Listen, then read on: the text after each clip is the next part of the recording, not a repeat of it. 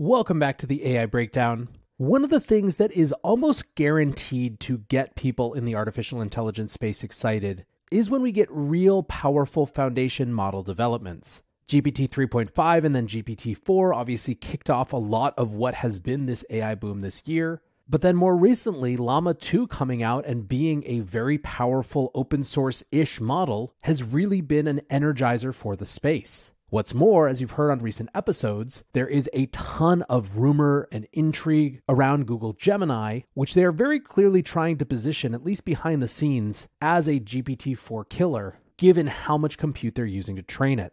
Well, today we got another model, and people's first impressions are, well, impressed. Hyperwrite CEO Matt Schumer says, "This is shocking. Falcon 180B has been released. Trained on 4x the compute of Llama 2 70B. It sits between GPT-3.5 and GPT-4 in terms of capabilities. We're now less than 2 months away from GPT-4 level open source models." So what we're going to do today is talk a little bit about this new release in Falcon 180B, and then what it means in terms of the larger open source conversation. And then we'll talk about what it means in the context of the debate around whether these super powerful advanced models should be open source. First, let's go to the blog post on Hugging Face called "Spread Your Wings, Falcon 180B is here." The post kicks off, "Today we're excited to welcome TII's Falcon 180B to Hugging Face. Falcon 180B sets a new state-of-the-art for open models. It's the largestly open available language model with 180 billion parameters, and was trained on a massive 3.5 trillion tokens. This represents the longest single epoch pre-training for an open model. In terms of capabilities, Falcon 180B achieves state-of-the-art results across natural language tasks. It tops the leaderboard for pre-trained open access models and rivals proprietary models like Palm 2. While difficult to rank definitively yet, it is considered on par with Palm 2 Large, making Falcon 180B one of the most capable LLMs publicly known." Now, Falcon is the latest in a series of open models that have come from TII. Hugging Face writes that architecture-wise, Falcon 180B is a scaled-up version of Falcon 40B and builds on its innovations such as multi-query attention for improved scalability. The training dataset, they say, consists predominantly of web data from refined web, around 85%. In addition, it has been trained on a mix of curated data such as conversations, technical papers, and a small fraction of code, around 3%. Now, when it comes to how good Falcon 180B is, they say, Falcon 180B is the best openly released LLM today, outperforming Llama 2 70B and OpenAI's GPT-3.5 on MMLU. Now, in more practical terms for the average listener, quote, "Falcon 180B typically sits somewhere between GPT-3.5 and GPT-4 depending on the evaluation benchmark, and further fine-tuning from the community will be very interesting to follow now that it's openly released." Another measure which Falcon 180B tops is the Hugging Face leaderboard. Its leaderboard score is 68.74, which comes ahead of Llama 2's 67.35. Now, the rest of the blog post has lots of information about how to actually use it, where to test it, where to demo it. But the really interesting piece that I want to return to is again from Matt Schumer's tweet, where he says we're now less than 2 months away from GPT-4 level open source models. Now, admittedly, when someone asked him where he pulled the 2 months from, Matt said, "Just a guess based on watching the space progress over the last few years." But for the sake of our conversation, let's not get caught up in these specifics, and more in the point that he's trying to make, which is that we are very, very close to GPT-4 level open source models, which seems at this point with the release of Falcon 180B pretty certifiably true. Now, the competition between closed source models and open source models has been a key theme of the entire year. One of the most read and referenced documents of the year has to be the internal memo that was leaked from Google called "We Have No Moat and Neither Does OpenAI." The document, which was published on Semi-Analyst, basically argued that what companies like Google and OpenAI hadn't anticipated is the extent to which people would be able to make advances with publicly available open source models. Now, they attributed a lot of that to the full leak of Facebook's Llama model, but regardless of the reason, the author said, "Things we considered major open problems are solved and in people's hands today. Plainly put, they are lapping us." What's more, that was before Llama 2 was released with a commercially available version.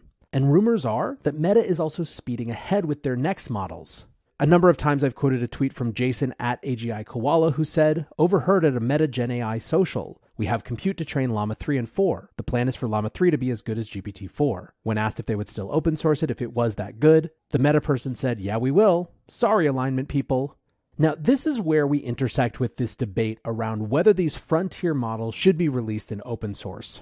More recent commentary on that came from Mustafa Suleyman, again from the 80,000 Hours podcast that I quoted recently. On that show, he said, "I think I've come out quite clearly pointing out the risks of large-scale access. I think I called it naive open source in 20 years' time. So what that means is if we just continue to open source absolutely everything for every new generation of frontier models, then it's quite likely that we're going to see a rapid proliferation of power. These are state-like powers which enable small groups of actors or maybe even individuals to have an unprecedented one-to-many impact in the world.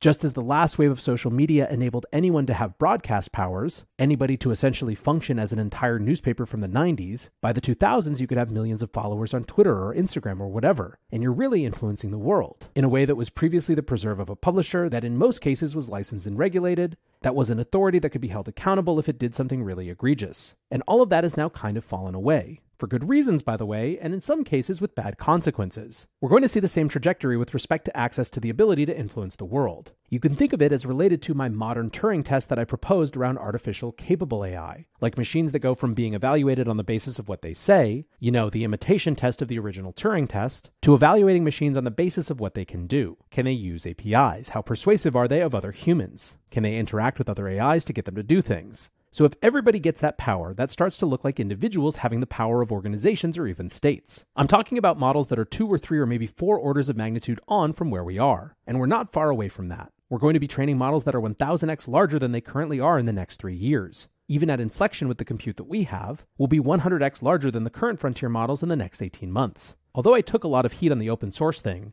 I clearly wasn't talking about today's models. I was talking about future generations. And I still think it's right and I stand by that. Because I think that if we don't have the conversation, then we end up basically putting massively chaotic, destabilizing tools in the hands of absolutely everybody. How you do that in practice, somebody referred to it like trying to catch rainwater or trying to stop rain by catching it in your hands, which I think is a very good rebuttal. It's absolutely spot on. Of course, this is insanely hard. I'm not saying that it's not difficult. I'm saying that it's the conversation we need to be having.